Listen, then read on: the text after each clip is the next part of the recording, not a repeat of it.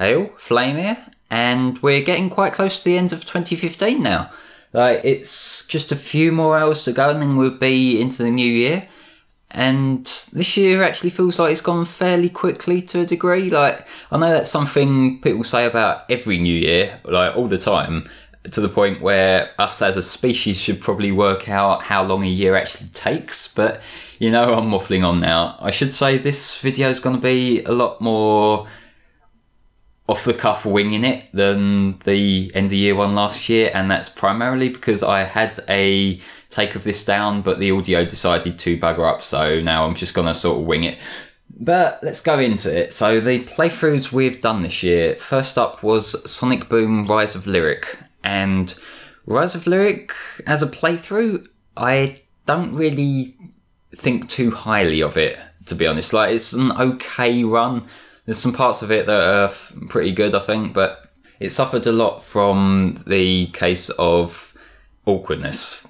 I really underestimated just how boring some parts of that game would be. And when a game's boring, you don't have as much to talk about. So there'll be parts where we're running out of things to say, especially like towards the middle and later on. And then someone will just bring something up out of the blue, and I find that really off-putting in playthroughs. You know, when there's gameplay of one thing going and the people are like just talking about something else that has nothing to do with it. I really don't like that in playthroughs, and that's why I find it really awkward to watch that back. It's just something that I personally find uncomfortable, and I think it goes against the point of a playthrough. So that's just something to avoid for future, I think, more than anything. Next up was the second Smash Brothers Versus series.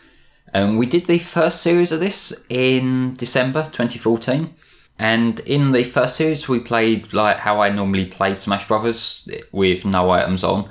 And that was an experimental thing shortly after the game came out, or at least shortly after we'd all started playing it.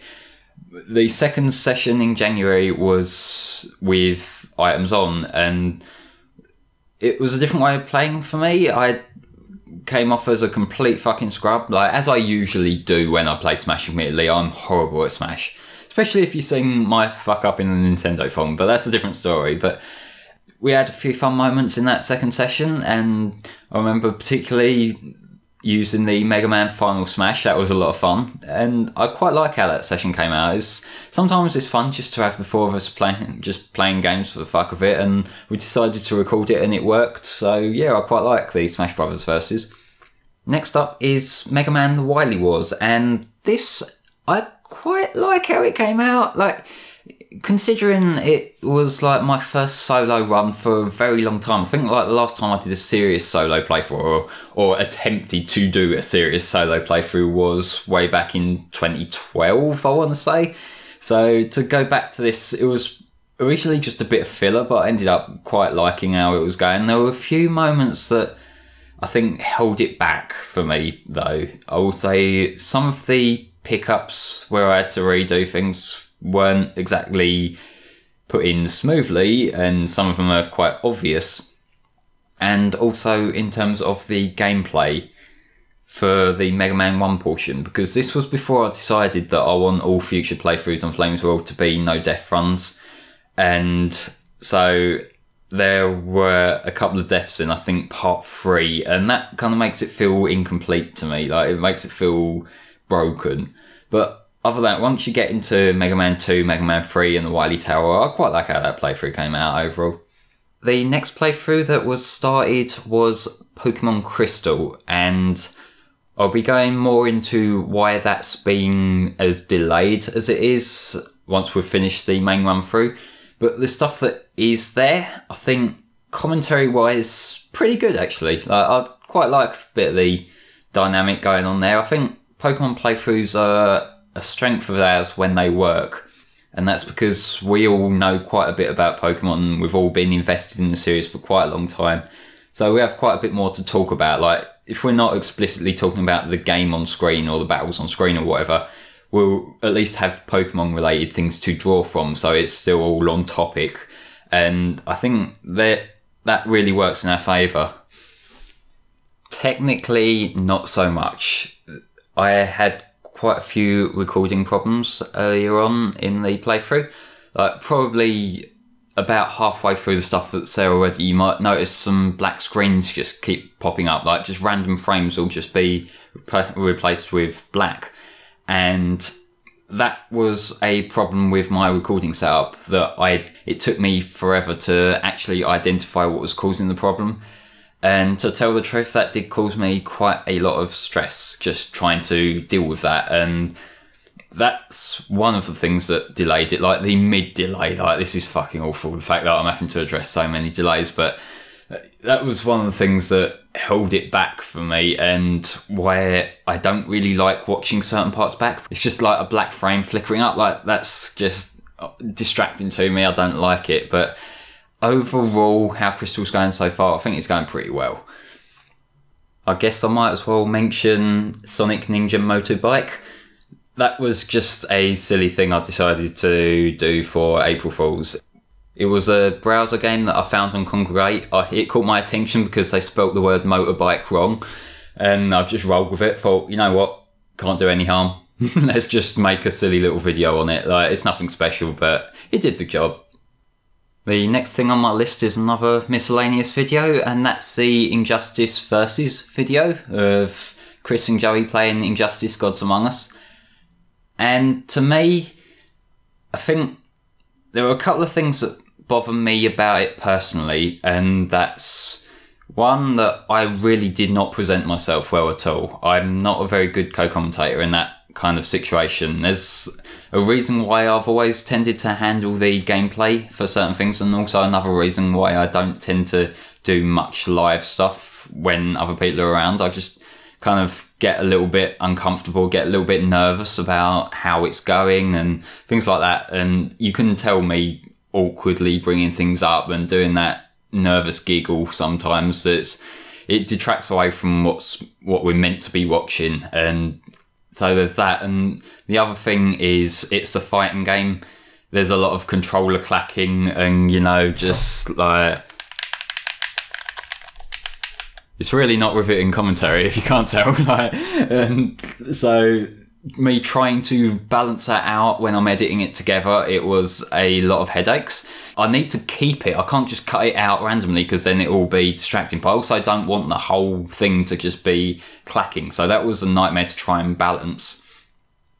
I think it brought some interest into the channel in that it wasn't just me playing. Like, it was just letting Joe and Chris take the front centre, which I think that was the right game for them because they have much more experience with Injustice than I do, and I don't think Steven's played it that much either.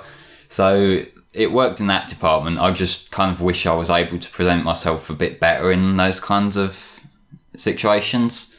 And because of that, I think in future we might have to just like stick to stuff that I can just take the lead on, because I need to then coordinate what's being recorded with how I'm going to edit it later. I just think it works better that way, even if it does slightly limit us a little bit. After this was our coverage of the Mario Kart 8 DLC Pack 2.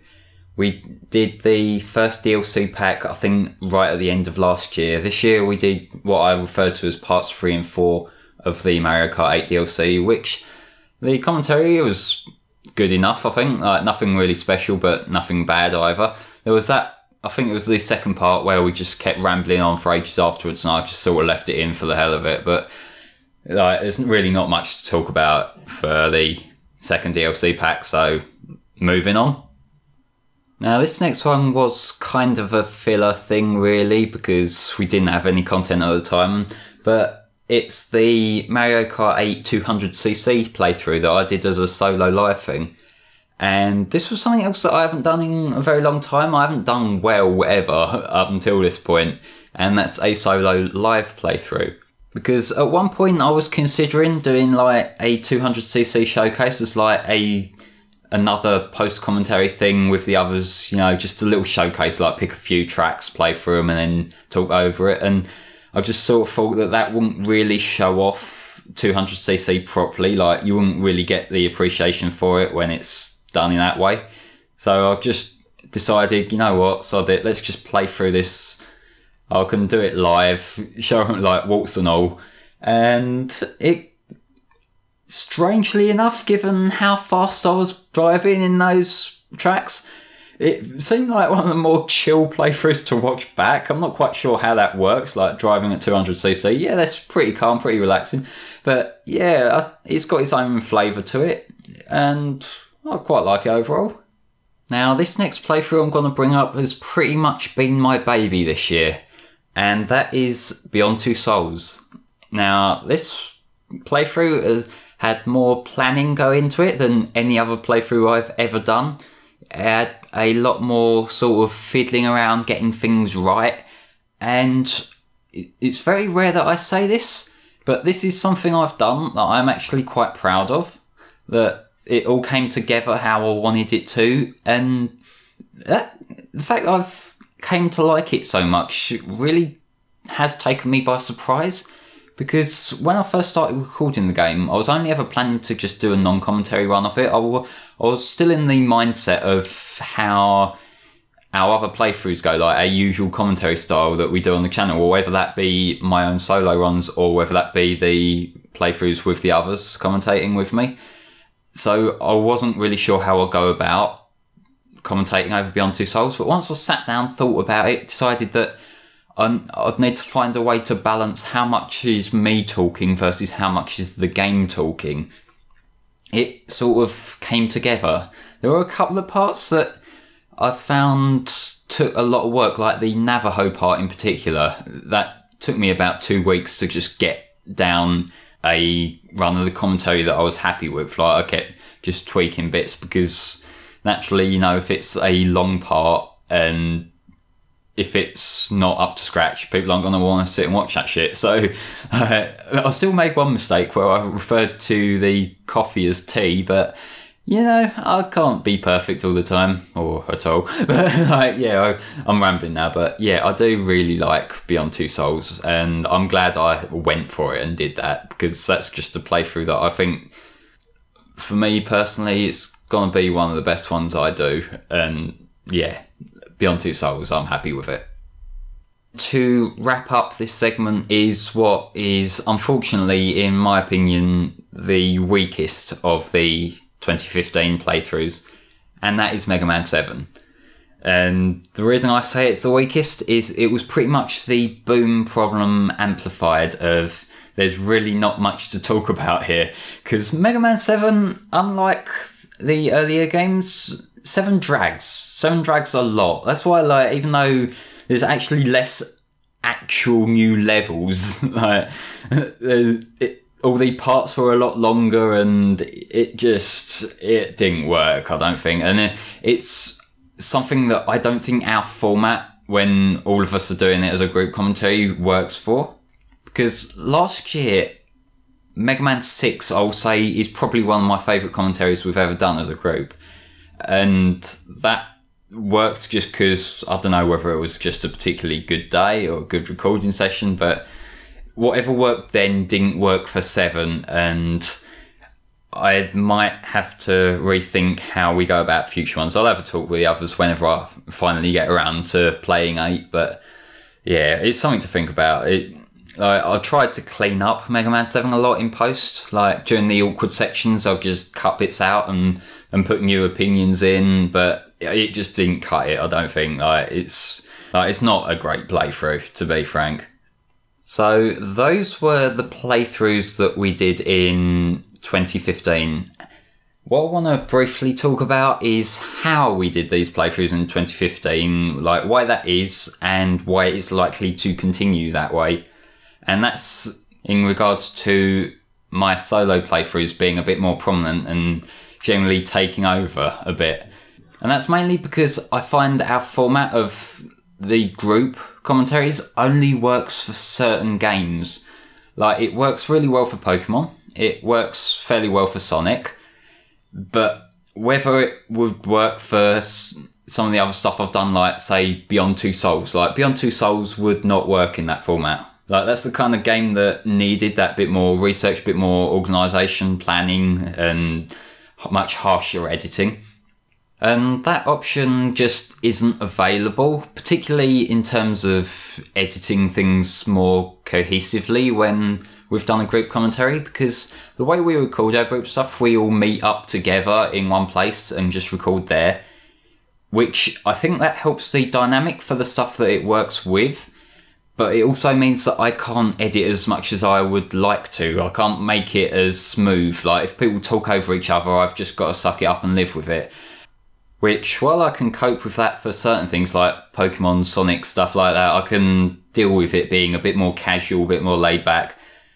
For Beyond Two Souls, I think that kind of stuff just would ruin it. Like, it just wouldn't be the same. It'd take you really out of the experience if you got more informal chatter over it. So that's why I kind of went the route I did, and that's why I plan to keep going that route for the games where I think it needs it, or at least more complex games as well, where I might need to go more in depth about things. It's going to be a case-by-case basis as to what format I think's appropriate, and it'll also be what games the other guys want to talk about, because I think part of what hurt Mega Man 7 was that the other guys hadn't played it, and they're not quite as big on Mega Man as I am, so me making them sit through a Mega Man commentary when they've already done loads of them and it's not really their thing to start with, that's probably hurt that quite a bit. So it'll be a case-by-case basis. We'll see what happens in that respect. And next up is where I talk about delays, or more specifically, what causes a lot of the delays, that being my mental health. Because I don't talk about this much on the channel, and I know this is gonna kind of bring down the tone of this video a little bit, but I do deal with some quite bad anxiety, and I deal with some quite bad depression. And this, in the past, I've been able to push through it. Like in 2014, like most of the playthroughs there, like they just went through, they happened, and even though I did have me moments of feeling down, I still managed to get on with stuff. This year hasn't gone quite so smoothly for a couple of reasons. One was I actually had some physical health treatment in August, so I had to have some treatment on my feet, and for a while I wasn't able to walk. That really left me feeling really low. Like throughout summer I was just really not with it at all, and you can probably imagine trying to get things recorded or even just make arrangements to meet up with the others and get some videos done. It kind of fell aside. I was too busy just trying to get by. And even after I recovered, like I'm back to normal now. Like I can walk around properly, I can do pretty much everything, but it kind of took me right out of things. And to tell the truth, I haven't really recovered mentally about that. It's just I have my moments of trying to do something. I try to get a video recorded, it doesn't work, and normally after like 5 or 6 times of redoing I just think, no, I can't do this now, and I have to put it off, and that's why some of the Beyond Two Souls videos got delayed, like the extra videos, and just little things like that I really wish weren't blocks, but they are.